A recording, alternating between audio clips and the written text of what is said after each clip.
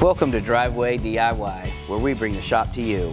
Today we're going to replace windshield wipers.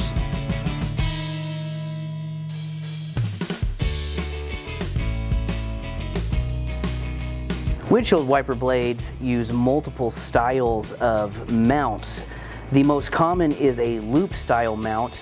Most windshield wiper blades do not require a special adapter. If you need to change the adapter, you simply lift, press, and snap this out. Take the adapter you need and drop it straight down till it clicks. The third adapter slides in, clips on, and then the arm would attach here and lock in place. This style is a loop. I'm just going to fold this over, press the pin on the back side, pull down, and slide the wiper off the arm.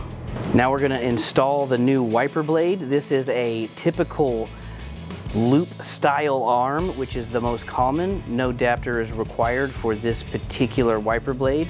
You simply load it in and slide it forward until it clicks, and then you're done. Some wipers like these blades have a little plastic protective tab. You want to make sure that you remove that before turning on your wipers. Now we're going to do a rear wiper. Rear wiper blades are much easier. You simply grab it, twist, and it slides right off. If you'll notice, there's a crossbar. That's what locks into the arm. Then there are these little bumps here and here. That's what keeps it in position. Make sure that the rounded edge matches your wiper arm. Push it on, just like that.